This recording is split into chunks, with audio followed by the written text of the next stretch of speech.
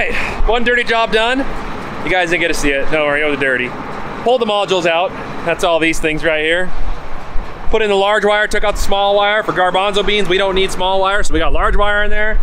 Rotor set to lower speed, blew the combines off really well, cleaned them up. I think we're ready for some garbanzo beans. Let's go give it a shot. Let's see if it's ready. We don't know yet. They just went out there. I'm gonna take this out there, and if they're ready to go, I guess we'll start harvesting garbanzo beans. Oh, and by the way, so happy about this. No more crop lifters. Don't need those in the Garbz. Ah, so nice. But the Garbz are short. In fact, I think they feel like they're shorter than normal. Probably because it was such a dry year and hard on them. So we're gonna have to be dragging headers on the ground. But we rolled it. These are not flex heads, but we're gonna make them be flex heads. So let's get to it. Well, it's going. It's really clean in the tank. Not many pods in there, not many shells, so that's doing a good job. My tailings showing a little bit of loss, and my sieve loss is fairly high. Went out back, there's some pods getting kicked out that aren't being threshed.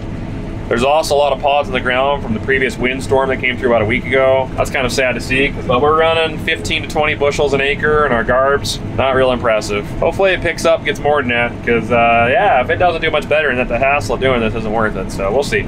Considering our yellow peas ran 35 across the board, which is as good as our wheat, so, but we'll see. We'll see how it works out. Another nasty issue with chickpeas is weed control is difficult. There are all these weeds out here. This is actually pretty clean right here. There's some areas that are not going to be fun, and all we're doing is growing more weeds on our farm. So I don't know. I don't know. This better be a good money maker, because if it's not, I don't know if we have a future in this. Oh, this is not fun. Oh, these weeds are going to be a pain. I think we're going to have to spray some of this stuff. That's about the only way we're going to be able to get through this without plugging combines up and making a mess. I slugged it pretty good. So I'm running the D-slug. Thankful for that. I just got it just freed up once, and then I engaged the header and a big lug went in it again, and well, it's jammed up again. So I'm rocking the rotor back and forth with my fingers here. 50 RPM at a time, left and right. It's gaining work speed every time. Eventually here, it'll kick it all out and I'll keep going, but I mean, just look at this mess. I think I'm gonna have to cut around some of this. We're gonna have to spray it out. I think that's the only way. That D-slug, I'm telling you, if you're operating a combine that runs a belt to drive the rotor, I'm sorry. This thing, CVT transmission, running the rotor, D-slug, didn't get out of the cab. About 2 minutes, I had it going again. And that was plugged pretty bad. Okay, we just started our chickpeas. Got the combines, modules, which are sectional concaves. Got them changed out to handle the size of the seed of this garbanzo beans or chickpeas, and so they're relatively dry, but fairly weedy in places. So we're chewing through them, I'm trying to get the right settings for the platform. We are cutting right on the ground. We're using the pressure of the platform just to put a little bit of pressure to ride along the surface, and then try to get the reel set. I got the guards tipped up so that they won't just fall off, because once the reel spikes hit them, they can shatter. So we're trying to get it all adjusted. I think we got the combine fairly well adjusted. I see some hulls in the back, but they don't really concern themselves too much with hulls. They'll clean that out. They just want to make sure you save enough peas. We'll kind of keep adjusting as we're going. This is kind of a new experience for me. We got about 1,100 acres of these to go through, going about 4 miles an hour. Got a weather event coming in tomorrow night. Might stop us for a day or so, and then we can get right back at them again, and hopefully by the end of the week we shall be done with 2020 harvest. I'm gonna see if I can get the rabbit to jump out in front of Kobe. Kobe's outside.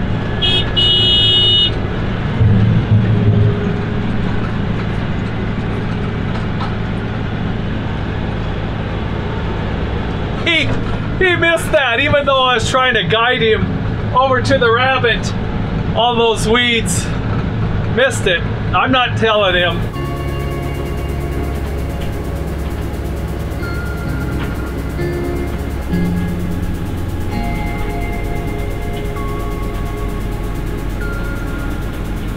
Well, it's not yielding very good. We're averaging 14 bushels an acre.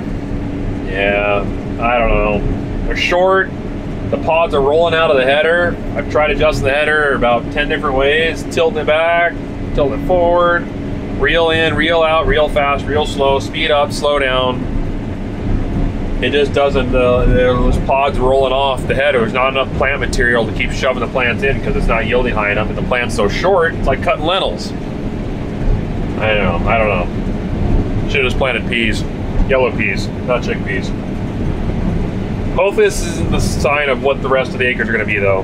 We'll know more as we get going, but for now, this isn't a good start. I'll tell you right now. But we're almost done with this field.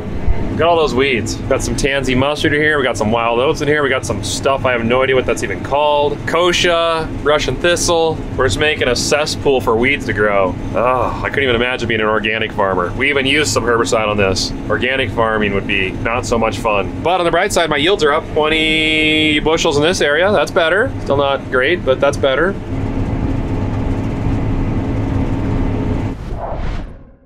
Well, first day of chickpeas is down. We're gonna get a whole day in today, and then the weather's moving in tomorrow night, or wait, no, tonight. And we'll probably get shut down for a couple days. I saw something dragging on my header. That's important. I think I remember looking at this earlier, and I thought, oh, that's kind of stretching, and it's just a matter of time before it pulls through. But if you look at that, see how it pulled through like that? It probably looked the same on both ends. So I'm gonna go in, I'm gonna fabricate quickly this piece, and then we'll stretch the spring, reattach it, and get back in business. So I get some tension on this. Though we are practically just running our headers on the ground. I mean, we're just dragging headers at this point to get those chickpeas in. But I want to get this fixed. So let's do it. So first thing, let's take a look at our little scrap pile here and see if I can find a piece that looks remotely similar. I don't know if this is a hardened steel or not. It probably is, but or at least a little higher grade. That'd be nice and thick right there. That piece. That's a big one. Let's see if we can find some. Ooh, right there. Perfect. Yeah, same thickness. We're good. Let's make one of these.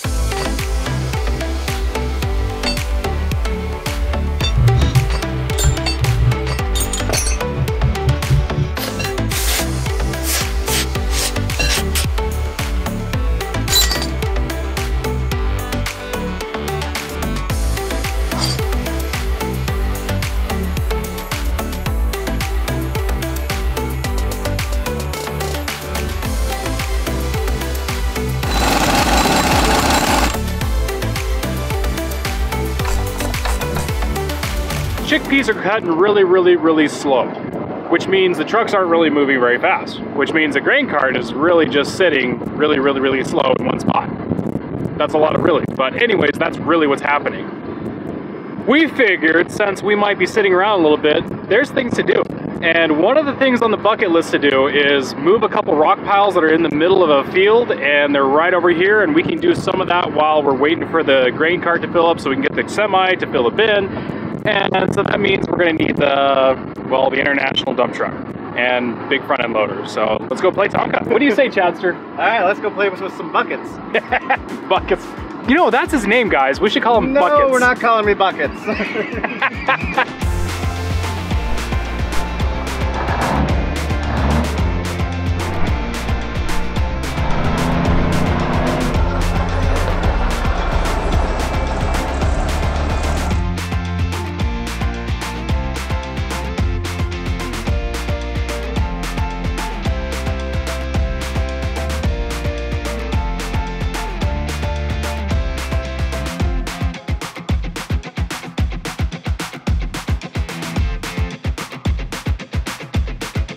Plugged up again. Oh, these weeds are bad. I'm doing the D-slug right now, so I'm rocking my rotor back and forth. You can see it's going in like 50 RPM increments.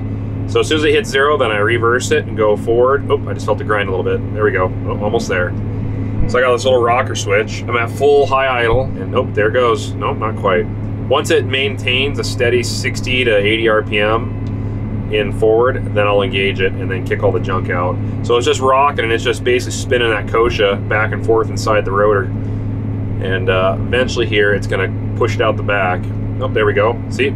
60, there we go, come on, grind, grind, grind, grind, grind, it's grinding, I can feel it shaking. Okay, so let's kick her off, throttle back, around 4, RPM, rotor RPM 0. I'm gonna go ahead and engage it, throttle up real quickly. Come on, buddy, come on. Ah, I didn't make it. We'll get that chunk out of there. Come on, slug. They call them slugs, not chunks, slugs. There we go. Okay, it was almost there.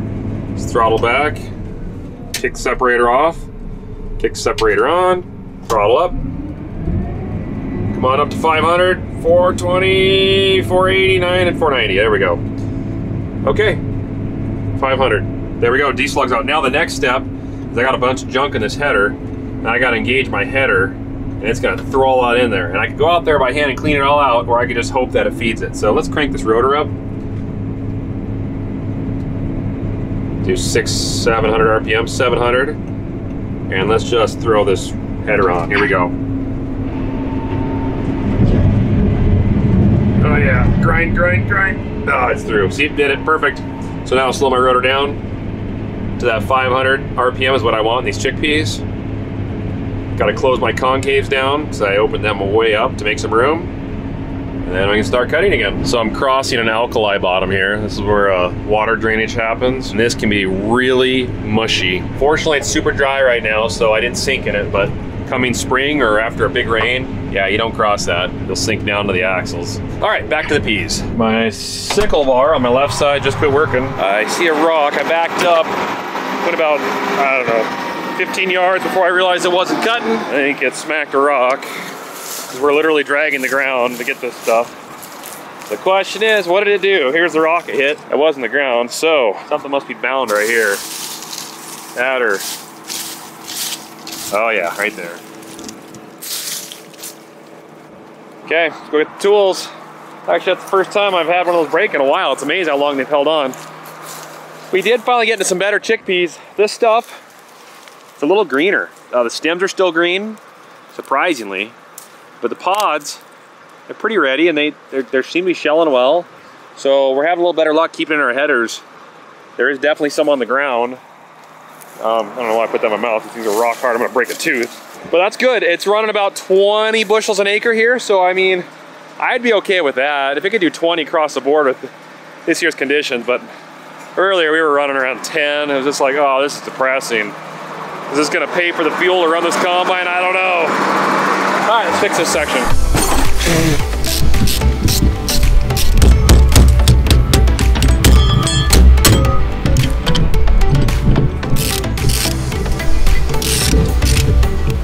That's how it's done. Okay, back to my nice seat. Air conditioning. I just sat down, just started going, and then all of a sudden, clunk, clunk, clunk, clunk, clunk, bang, grind, grind, grind. I don't know, rock went through. Question is where. Rotor's spinning freely, but I engage it, and there's some nasty sounds happening. Well, I gotta investigate and find out what's going on. I think I'm gonna need another hand. Someone up here to engage, another person to be outside listening to what is making the sound. So I'm gonna go drive over to Chad and have him listen as I engage the separator. See if he can determine what part of the combine is grinding. There's definitely a slip clutch or something that's given out, so something's jammed. It sounds like something to do with the elevator, the grain elevator, which, I don't know, we'll see. I'm a little nervous about that. Well, we determined the straw chopper got jammed up. A rock went through the rotor and bound up in the straw chopper and ripped this off. When I say ripped, it didn't actually rip. It looks like the bolts either broke or the bracket, but we tried to spin the chopper and couldn't seem to find the location where that's at. I'm gonna keep harvesting though. I think we'll be okay. It might be a little out of vibration, but I think we'll be fine. So we'll see how well it goes. Deal with it after we finish the last 600 acres that we have. I can feel a vibration in the combine that wasn't there before. So that's two things. Either the rotor got damaged when that rock went through, which I have no idea where the rock went, or that straw chopper's out of balance, which would make the most sense because it's missing one of the teeth on it, or blades. Chopper blades. So I don't know. I'd like to just run the day and then deal with it after the rain that's coming tonight, because we'll have time. I don't know how much damage can be done with it being off that much balance for that little bit of time. I think it'll be okay. I think it's just a vibration, but I'll talk to the guys and see what they think, see if they think it's something that we need to stop and fix. After the vibration, I'm gonna put this back in there. So I gotta get up there, gotta turn that, find out what it is, put the bolts in, tighten it up, and it should be good to go. Definitely made a difference. I'm glad we did that. It's running a lot smoother now. That's hard on bearings, just like wheel bearings, you know, when your tire's out of balance and you drive it for a long time. That vibration, any type of vibration is something being pressed against something repeatedly. And that means bearings, ball bearings, pins and bearings, take the abuse of that. So I'm ready to be done with harvest. I don't know what happened here, but this is the cleanest field so far. Man, there's hardly a weed to be seen. It's awesome. Sprayed the same stuff around the same time. I don't know. Your guess is as good as mine. Why is this field so clean than the rest of them? But we're making it happen. These combines are doing a remarkable job of keeping the kochia seeds separated out of the garbanzo beans. I mean, there's very little that ends up in that tank, which is awesome. Plus, this stuff's going on air for about 2 weeks. When I say air, I mean aerations bins. So our bins have aerated floors and a fan will blow air through the bin for a couple weeks, and that'll dry everything down. So that way we don't have to worry about spoilage. But I'm looking in the distance and there is a dark wall moving this way, and that is the storm system that's coming in. It's gonna make temperatures go down to probably freezing tonight and tomorrow. Plus maybe a half inch of rain or some snow. We're trying to get it done before then. Fortunately, all the wheat's off. I don't know how these chickpeas are gonna handle that rain and snow. I don't know, but we're just gonna keep going at it until we get stopped, and then assess the damage afterwards, or just pick up when it all dries out. We'll find out. Heard some squeaking. Usually it's something to do with the feeder or the cutter bar on this thing, and I'm pretty sure I saw it. I can feel the heat radiating from that. That there is a great way to start a fire. All right, let's take it apart, put a new one on it.